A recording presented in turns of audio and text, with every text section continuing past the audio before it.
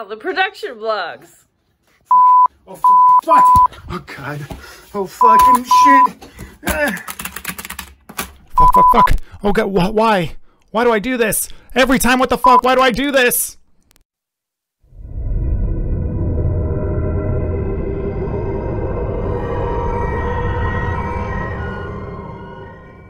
If you've ever struggled with getting the thing that you needed to do done, avoiding things that you're supposed to be working on, that's something I struggle with a lot. It doesn't matter if it's something I want to be working on or if I'm excited to work on.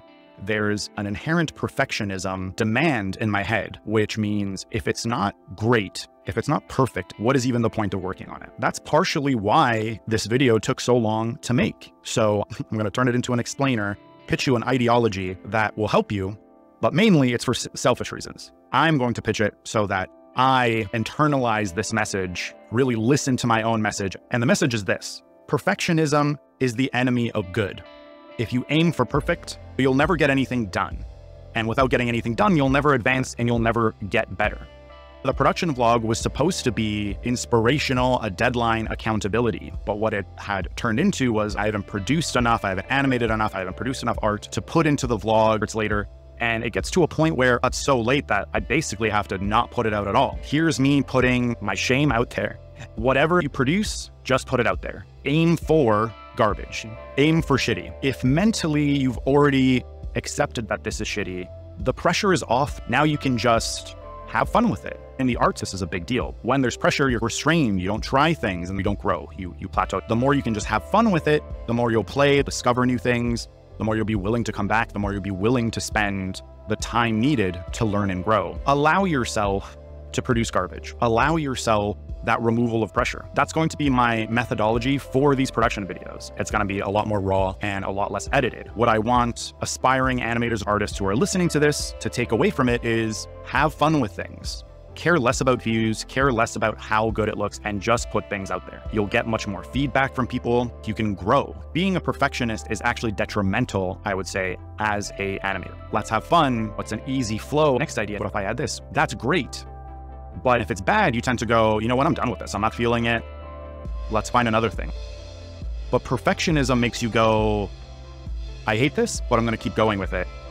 Let's fix an ear, let's fix this one pixel, let's change the color very slightly, fiddle. And then you'll have spent hours, days, what have you, and you have one image. I think it's detrimental to growth. If you're just like, mentally, I'm just producing bad drawings today, then you can only do better than that. If you've allowed yourself and you've created the expectation of bad art, whatever that is for you, you will only be pleasantly surprised. I think that's what I want for myself, and that's what I'd like to pitch to y'all. With everything that you're doing, sketchbook, animation, digital art, crafts, just say, I'm just starting, or I'm just doing, I have no expectations. If you find yourself having to go for expectations, or there is an expectation there, make that this is going to be garbage. Take that pressure off yourself and just do. I'm dedicating an hour, 3 hours to some garbage. The worst that's gonna happen is you produce that garbage. As they say with mastering any craft, you need 10,000 hours. There's a certain amount of bad drawings that you just have to get out of your system. Don't let that be a daunting number. Let that be a beneficial thought. You have a clog in you of many bad drawings, many bad animations. Today, I'm getting some of that clog out. Just keep swimming. Oh, it's a bad drawing. So what? That's one less bad drawing. You produce something you like, keep going. Use that to motivate yourself. If you produce something bad, also great. There's no losing in this situation. The only loss is not doing. That's what I want to get across to everyone. Perfectionism is the only loss because there's no such thing as perfect. There's just you overworking something, delaying where you're currently at. I have a big problem with this because I always wanted to think I need to try my hardest. I think some of that is positive, and I will continue to do. It's unavoidable, it's in me. I'm never gonna fully phone it in on anything. Putting in effort is good. It's a trade-off. Don't do perfectionism because that's too much. Know when to stop working on something or just say you're done. Put a timer and say, I'm doing 2 hours for this, and wherever I end up, that's where I end up. If that piece is not done, you will work on being faster. Put a timer down And whatever you get done in 2 hours, whatever that timing is, 3 hours, that's what you get done that day. If it's not done, that's where your skill levels. And the next day, you have a little bit more of that gusto in you, realizing where can you cut corners? Oh, I got to put a little bit more speed on this. When you just allow what takes as long as it takes, suffering is part of the process. You're not optimizing the best practice, fastest practice. You're just wasting time and overworking things, making slight little changes that no one's really noticing. Don't be a perfectionist. Do have standards. And if you want to speed up, put a clock on yourself. Have those expectations be realistic. Realize what is a realistic amount of time to get something done. If it doesn't get done, that's fine. Post things more often. That's going to be my working theory now, especially with have them out more often, edit them less. That already hurts my feelings a lot, actually. At least for just working on it. It's going to get me around to working on it. But I am probably going to want to edit this some amount. I hate wasting people's time. So we'll see how that goes. But that is how I'm pitching it to everyone. And that is my new methodology going forward. Aim for garbage. Take that stress right off. Do whatever you can to make it garbage from the jump. There's an old story in the arts of how artists used to get around this idea of perfectionism. And it goes something like this. If you're working traditionally, the white page is very daunting. And so there's an inherent expectation there. It's crisp, it's beautiful, perfection there, but there's something about a white page that kind of breaks your brain. There's nothing there to engage imagination. People used to take their morning coffee and purposefully put it on that white page, creating a coffee ring or tea ring to immediately ruin that page. The mentality is, oh, it's already garbage. It's already ruined. Pressure is off. Now you can just whatever happens. And if it's great, they can transfer it onto a new page, but the pressure is now off. That's, in a nutshell, what I want you to do. If you're drawing on paper, ruin it. Fill it with circles, lines. Practice small muscle dexterity. Control your line weight, make controlled circles, warm up your arm. Now you'll have a page of dashes, perpendicular lines, circles of varying sizes, spirals. Continue with that page. What does that look like? Is that a face, a fish? Start to engage your imagination. You have the dexterity of your muscles, both getting warmed up and strengthened. Also, you're warming up or strengthening your imagination. What is that? Do I like this shape? What can I do to make that shape more interesting? Maybe some contrasting shapes, some size variation, some line weight. Just have fun with it. You will surprise yourself. When you allow yourself this freedom of expression, you will find that, oh, that becomes a fun little butt frog. This becomes a fun little strawberry. What have you? Promise you will be surprised with your results. The expectations are ground level. If it isn't, you've spent some time today. You have improved. You have some more muscle dexterity. You have more range in your imagination. The only downside is not doing. And that comes from perfectionism. If you have that concept of perfectionism, I don't want to sketch today, I'm not quite ready to sketch, I only want beautiful work in the sketchbook, then you will never have beautiful work in that sketchbook. Aim for garbage.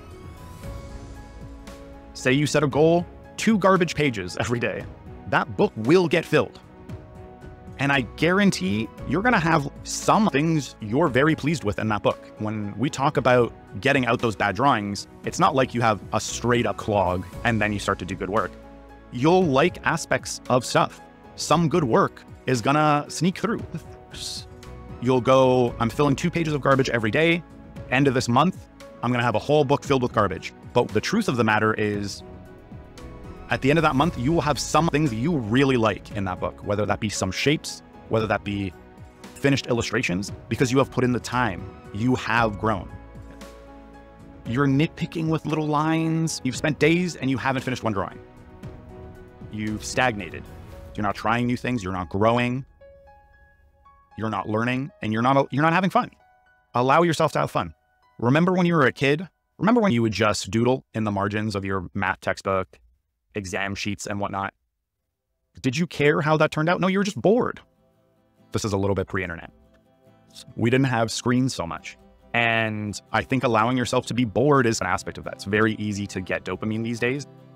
We have not enough boredom. And if you're bored, you're going to go, hey, let me just doodle. Oh, it's pretty funny. Let me show this to my friend. Oh, they like it. They got their own idea for a similar doodle. Oh, they're battling now. We got doodle battles. right? We are overstimulated. Boredom is not something to really be avoided. Be bored. That's called relaxing. Being bored is called taking a day off. Over-the-top explosions and colors and movement. Just have a nap. Be bored and then see what sparks your interest. So maybe there's something over here. Let those ideas flow. Allow yourself to be bored. That creates a vacuum. Nature abhors a vacuum.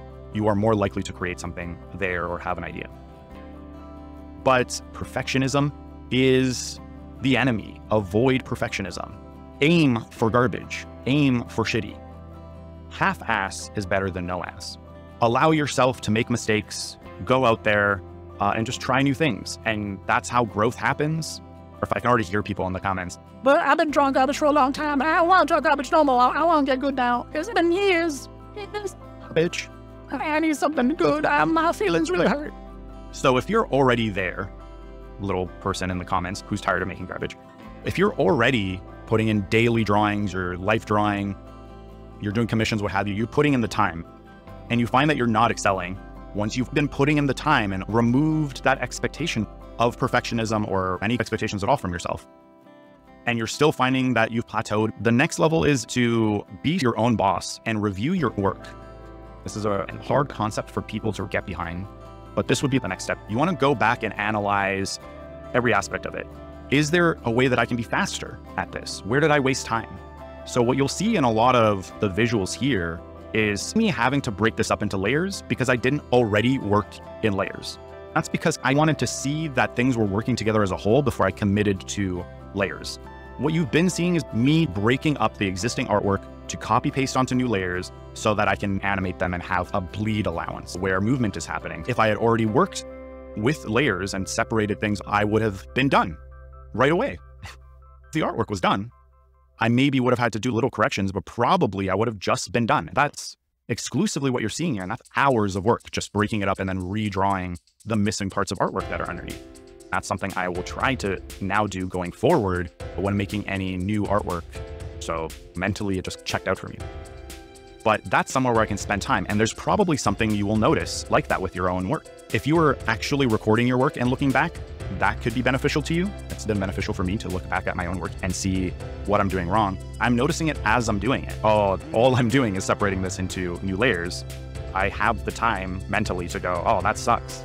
Let's not do that again, right? You won't have to record yourself. Mentalize a part of your brain that says, this is not efficient. We could definitely cut corners here. Maybe keep a notepad, some sort of note-taking app open at the same time. You'll notice as you're working, I've wasted a lot of time here. I could save time by such and such. That's assuming you know what could be a more efficient methodology for your workflow, but that's really just for speed. You probably will notice some other things that you could improve upon that will help you get past the plateau. And beyond that, straight up people's artwork. And that's gonna sound really controversial. Let me know down in the comments. What I mean by this is for the learning process. Plagiarism is plagiarism. Don't steal and then make money on a thing or claim it as your own. But for the learning process, steal. Fully just recreate someone else's artwork. Don't trace artwork because you're not analyzing anything when you trace. It's just like a mechanical thing. But if you actually try to recreate that, you'll learn so much. If you find the artists you like, find the pieces that you love. There's artists we like, but they aren't a style you want to follow or go down. But then there's artists that I would love to be that sort of artist. You know, find some artwork and have it as a reference image in your Photoshop file or open while you're working traditionally. Try to recreate that artwork for its line quality, recreate it for the color choices that are made, but don't just color pick. Try to find that color inherently. Mix that color if you can, if you're working traditionally, or find the closest color by eyeballing that instead of color picking. It's like tracing. You're not actually analyzing. If you are just referencing and trying to recreate, you're gonna learn so much about what is actually happening there and getting past your bias. We all have an inherent amount of bias in us as artists and as human beings. That's what's keeping you in your plateau as an artist. You have these expectations, these biases, and you keep coming back to the same tools you've been using. You are aware that there are other tools, but you know that this is an easy tool and that it's worked in the past, so it's just easy to come back to. When you reference existing work and try to recreate that, you're gonna notice for color theory, you expect a hand is pink, or a hand is like a warm brown, or what have you. You have an expectation for what that would be. And then you go, and the shadows, blue, it's cold. Shadows are just cold. And then you do a flat color for all shadows on that hand and a flat color for the skin tone. And then you're like, I don't know how to take this further, right? When you get a photo of a hand, or really analyze a living hand to create a photorealistic painting, digital or traditional, you're gonna notice it's not one color. It's every color in the spectrum. And shadows are the same. There is no one shadow color. There's different tonalities, and they're pretty much every color under the sun again. Or in this case, the opposite of under the sun, because it's a shadow. It's gonna make you open your eyes to see things as they truly are for the first time. Another aspect of this is to get out of your comfort zone. We are trying to get you out of that plateau, those tools that you're used to, that you know are successful. Get another artist that does a different kind of work than what you're used to. Expand your horizons, because that's going to go, here's another tool set that you have in your belt now to use. You might not use it, but it will be helpful, even if it's to realize, I definitely don't want to do this again. That's still valuable knowledge, but you'll find that you can incorporate a little aspect of this. Your color theory is going to be better. Your composition is going to be better. Your line works. You're going to get something of value from that artist. Using other artworks, other types of art, other artists' work is another aspect of this. You want to get out of that plateau, out of that stagnation. I really just wanted to speak on procrastination and perfectionism. Perfectionism halts our progression and also halts our want to even get started. It's not the right time. I'm not good enough, etc. Who cares? Produce that piece of garbage that is uniquely yours, because then you'll get it done. And once it's done, you can do the next thing that will be slightly better. Conceptually still a piece of garbage, but slightly better, and then slightly better, because you are actually making things. But if you're not, then it's unfinished work, and then you're dead. Just put work out there. Just get it done. And I promise you, you will get better, and that you will get more work out there. You'll enjoy yourself more, because that weight, that pressure will be off of you. Enjoy your work, have fun with it. Producing art comes largely from just being happy and loose and having fun with things.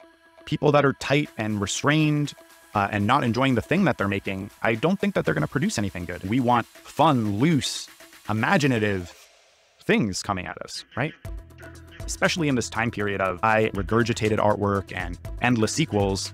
Just have fun with it. Produce a piece of garbage that is unique, that you love. That's going to be so much more beneficial than something that is perfect, but we've all seen, right? Have fun with it, get crazy with it. That's the speech today. Subscribe for more from me on a regular basis. Join me with these production vlogs, this music video, and all the other artwork you've seen here today. Let's look at our sponsor for today's video. We have a sponsor finally, which is crazy because I've produced absolutely no content. How could that be? Because the sponsor is me. I have a Threadless store where I've done a painting. It's an existing painting, but I updated it for the sake of being a product for Threadless. If you're familiar with Threadless, any artist can put up artwork onto the site, and that becomes any number of products that they can print that artwork onto. So here I have created a Poppy Witch. This was a Draw This in Your Style by my partner that I did and then recreated here to be a decal, sticker, skateboard, right? Here's them now flashing by the screen. Look at it, it's nice, right? I really like the skateboard. That was just like a really inspirational time. It was really fun to paint this and get this artwork done.